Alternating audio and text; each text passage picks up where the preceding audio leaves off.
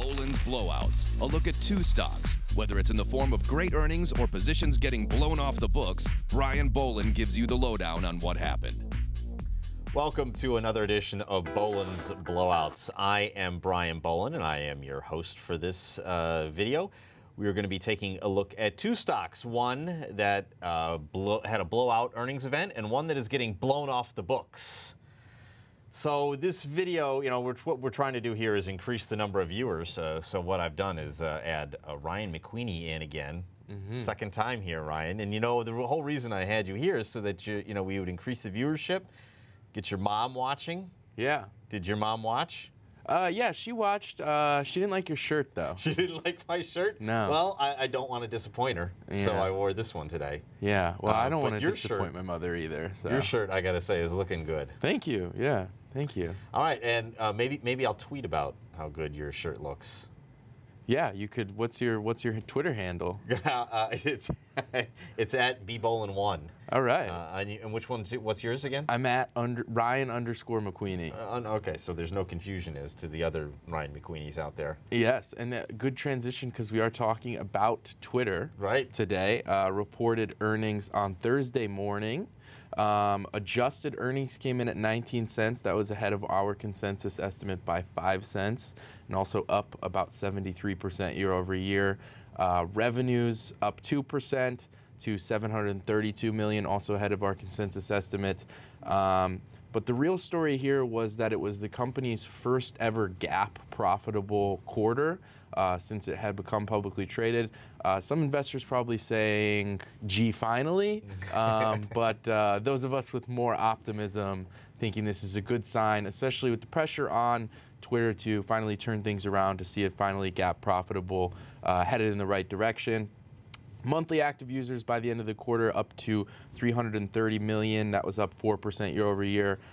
Daily active users were up 12% year over year. That was actually the 5th consecutive quarter of double-digit year over year growth in that DAU category.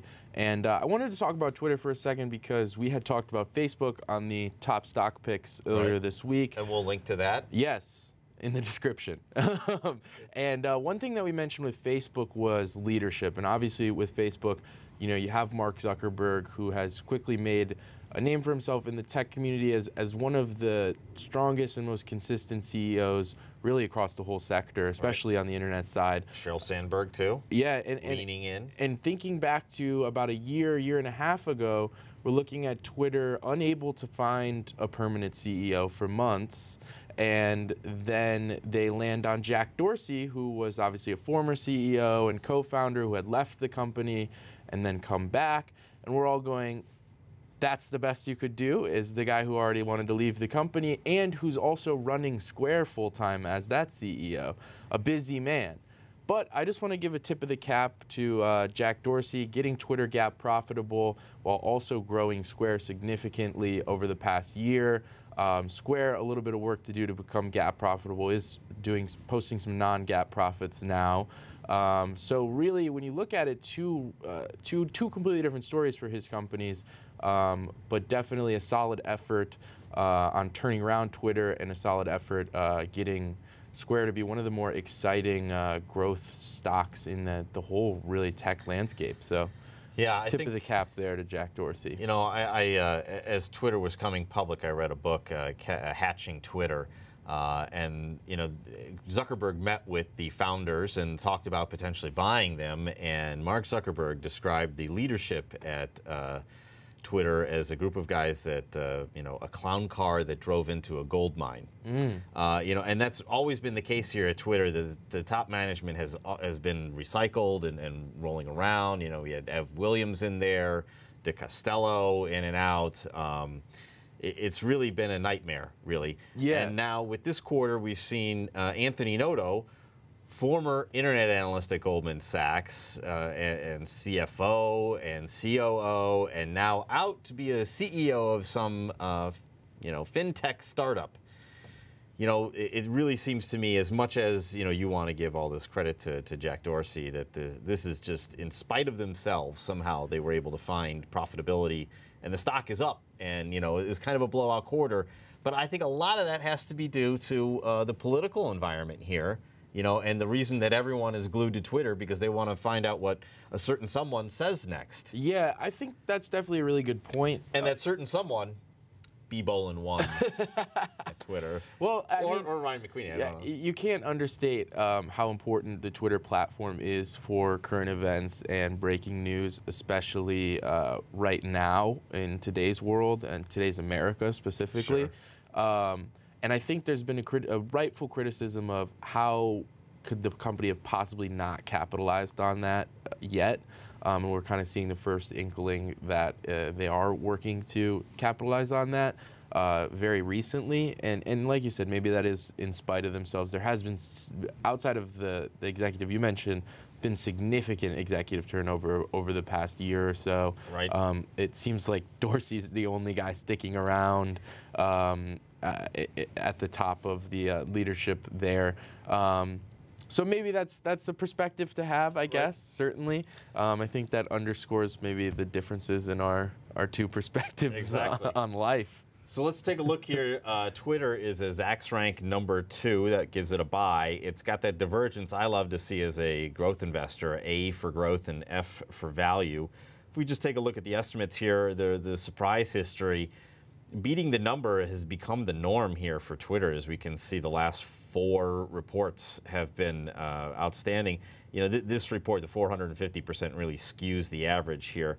But you know, if we take a look at the pricing consensus along with the EPS beat, and as you can see, every time I roll over one of those green arrows, which is earnings beat, we can see the date and then the earnings surprise.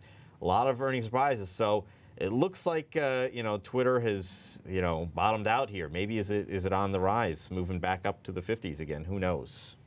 Certainly an ugly first half of that chart, but as you've said, a possible bottom out, and we're starting to see things trend in the right direction. Right, and so now it's time to move on to our next stock. This in Bolan's Blowouts, we're talking about a stock that's being blown off the books. That was blowout earnings for Twitter. Now blown off the books is Canada Goose. GOOS is the ticker. You know, this one really hurts because I was very interested in this name, and you know, it's not that the earnings were bad or the report was bad, it's that there wasn't guidance. Sure. And Wall Street hates, let's underscore and underline the word hates. It hates uncertainty.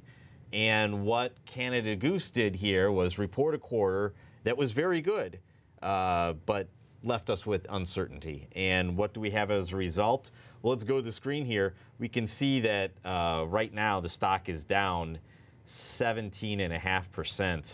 Ooh, is that brutal? It's a Zacks rank 3, and we could expect this rank to move up in the coming days because the company beat. It had that good profile that I like to see for growth here. You know, beating the number is one thing, but when you don't guide, and especially, you know, when you see a chart like this and the expectations for Canada Goose, you know, very high because, let's face it, we've had a pretty cold winter. There was a bomb cyclone, Ryan. Yes, a bomb Did you get cyclone. Caught in the bomb cyclone? I thought that was mostly on the East Coast. East Coast, yeah. I was free of bomb cyclones. I think there was the polar vortex, maybe? Polar vortex? Or something along those lines. All these things that are in our lexicon now about just saying it's cold outside. Yeah, yeah, and Canada Goose, I think the main concern with no guidance is that, and you see it's relatively new to Wall Street there, the big issue kind of heading into the IPO and what is something that's been lingering around the stock ever since it became publicly traded is that the company, being that they make winter weather apparel, is relatively cyclical. And very seasonal business. It's going to have a very, very seasonal business cycle. And the fact that there's no guidance looking to the rest of the year, the uncertainty you're talking about, raising questions about whether the off-season, the strength in the off-season is going to be able to support or keep up with the strength that we've seen in a very obvious strong business cycle because of the cold weather that you've mentioned. Also the apparel that they're making, this kind of staple sweaters, right? Coats. And, oh yeah, the coats are the big thing. Parkas. They're very, very expensive. Maybe to you, Ryan. Well, Good point. To me too. Good point. To me Good point. too. I mean, we're talking about upwards of $1,000 for a jacket, for a down parka, which is quite pricey. You know, is the consumer going to be out there looking for $1,000 parkas? Do we have that much money to spend on our winter apparel right now? You know, on the conference call, they noted, the CEO of the company noted that people are now buying not just one coat. You know, they need to have 2 coats, and you know, as much as anything, you know, having that big Canada Goose patch, you know, is a, you know, that's a fashion thing and a very true. You know, a status symbol, if you will. Like, hey, I can afford a $1,000 coat, and you know, Brian Bolan over there, he certainly can. Yeah, it's a good point. It's definitely a status symbol. And one thing I will say is that you can see that it's become a trend when other cheaper coat companies start mimicking it. You're right. So you'll see from a distance now, you'll see that big patch on a parka, and you'll be like, oh, Canada Goose. Then as you get closer, you realize that person was rich. As you realize, no, that's just a knockoff. That's a $100 fake Canada Goose. That person is not a 1%er. Yeah, so obviously the idea here with Canada Goose is that the uncertainty is something that the market hates. Great quarter. Obviously, the products are being loved. You're going to see these coats all over the place. But the stock just doesn't like that. And when you have uncertainty and you have a company that's only going to guide on an annual basis, especially a retail name in this sort of market, you know, those hedge funds and those other places just aren't going to put their money into it. Well, that's it this week for Bolan's Blowouts. Be sure to join us next time when we take a look at 2 stocks, one that's having a blowout earnings event and one that's getting blown off the books.